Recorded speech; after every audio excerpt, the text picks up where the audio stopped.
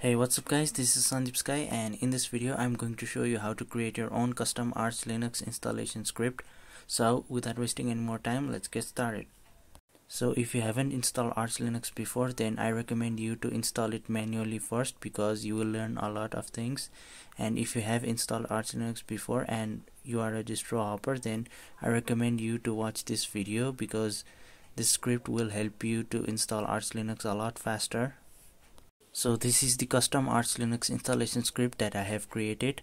You can find the link in the description box below to this script, and you can download it for yourself and change the things according to your needs. Now I'm going to briefly explain this script so that you can modify this script and create your own script for installation. So first, this script will ask us to enter our EFI partition block number. So this is the format of the block number of EFI partition, and it will store our input in this EFI variable. Similarly, this is for swap partition and this is for root partition. After that, it will ask us to enter our username, and it will store our username in this user variable. Similarly, this is for password, and this script will ask us to choose our desktop environment. So you have to press either 1, 2, 3, 4 key, and it will store our number in this desktop variable. After that, it will format our EFI partition as FAT32, and then create a swap partition, and it will format our root partition as ext4.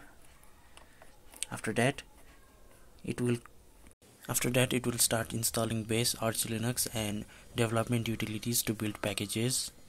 Then it will install latest Linux kernel and firmware.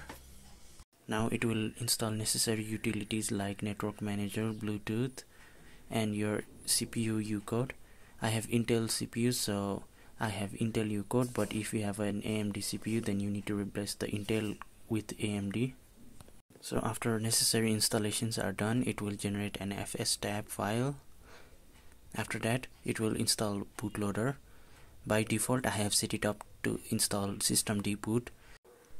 If we install the Arch Linux manually, then we need to enter chroot mode now, but since we are using a script, if we enter chroot mode, then the script will stop working. So we are going to create a new script called next.sh, and we are copying this script into /mnt directory, and after that it will enter Arch chroot mode and execute this script.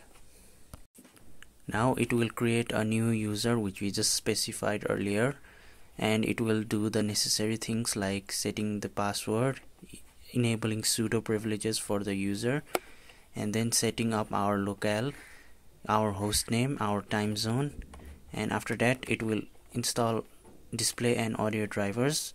By default, it will install Xorg drivers and Pulse Audio as audio, but if you have NVIDIA card, then you can also add NVIDIA and NVIDIA-utils. After that, it will enable network and Bluetooth services on startup. After that, we are going to install desktop environment. So if we chose 1, then it will install GNOME and enable GDM. Similarly, if we chose 2, it will install KDE desktop, and if we chose 3, it will install XFCE, and if we chose something else, then it will only install minimal Arch Linux, and we are free to install whatever we want, like window manager.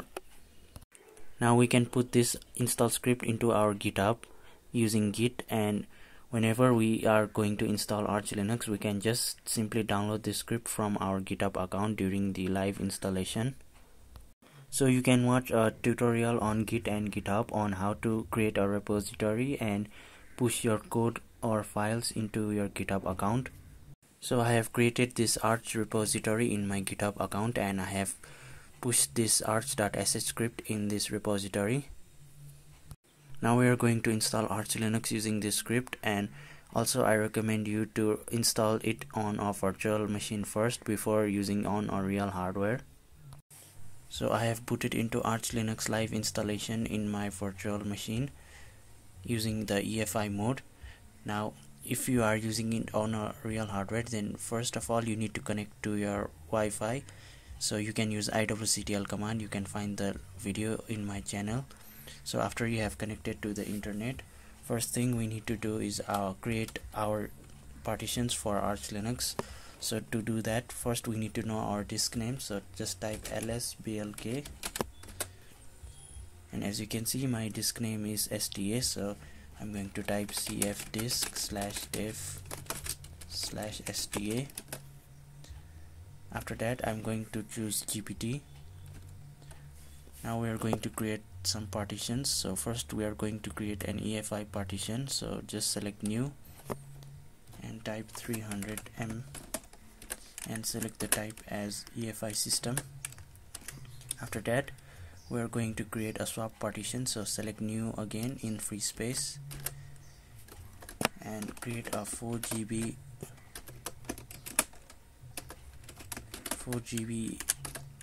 Linux swap partition, and after that we are going to use the rest of the space as root partition. So just create this partition and select write and type yes, and after that select quit.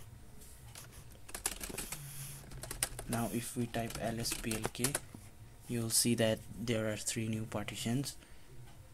Now we are going to download the script from the GitHub. So to do that you are going to use curl command, so type curl and https://raw.github/usercontent.com/ your GitHub username, and then your repository name, and then your branch name, and then your file name, and type -o and type your file name. Now if you type ls, as you can see I have downloaded this arch.sh script. Now to run this script just type sh arch.sh. Now it will ask you to enter your EFI partition, so watch the previous numbers and type your partitions accordingly.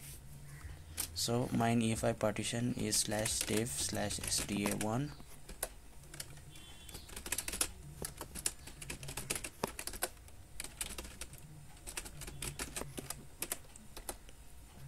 Now type your username and your password. Now for this video I'm going to install XFCE because it is lightweight. Now it will start installing Arch Linux, and this may take a while, so I'm going to fast forward this part.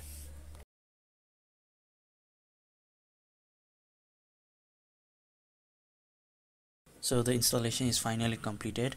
Now we are going to reboot our system, so we can just type reboot.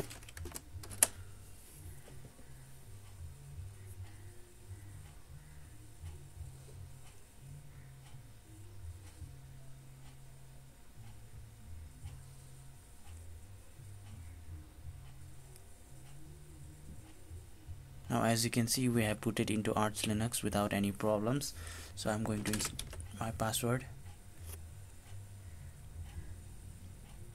So that's it for the video guys. Thank you for watching. I hope you enjoyed this video and found this helpful, and if you did, please leave a like and subscribe to my channel. Thank you.